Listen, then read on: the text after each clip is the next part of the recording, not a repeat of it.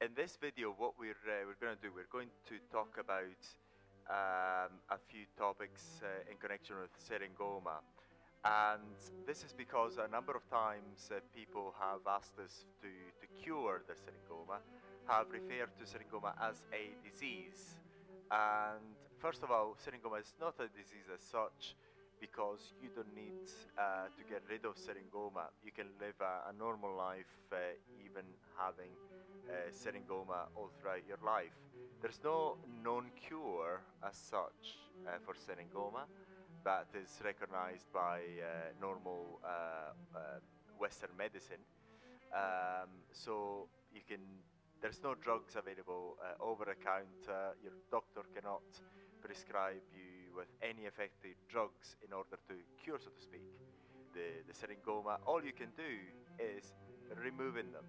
And so what we have done on our website, syringomaremoval.com, we have grouped the number of ways that you can use in order to remove Syringoma. And this is on what are the options. So you click in there, you'll find a brief video. It'll only last a few, well, 1 minute and a half, I think. So you can have an overview quickly. You don't need to read throughout the whole page if you don't want to, but you can have an idea in there. And these are the well-known ways in order to remove Syringoma. The excision is not the best one anymore, because we've got electrofulguration devices already widely available throughout the world, which can burn the Syringoma off by ablating them, burning them off from the top superficially, so you get very good aesthetic results. The same burning effect can be accomplished using aesthetic lasers. The wavelength that you use with aesthetic lasers is going to be relatively high in order to burn them off superficially.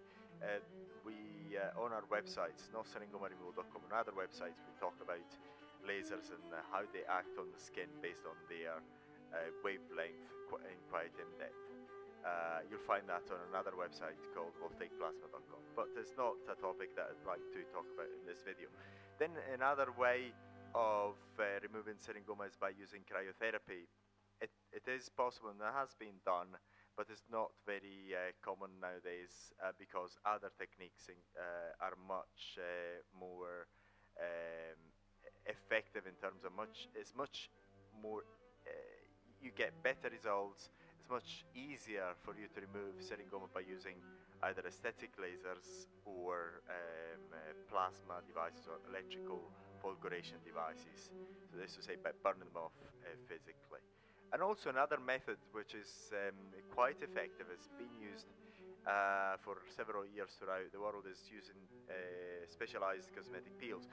What has been used with a great deal of success is TCA. We're going to show you a few pictures of it. These are the common Syringoma before, and this is immediately after. And the TCA is very evident, because what you get is the white spots in there, which is typical of TCA. The TCA concentrations that is normally used is between 50 and 90%. This is widely used in aesthetic clinics, but we have made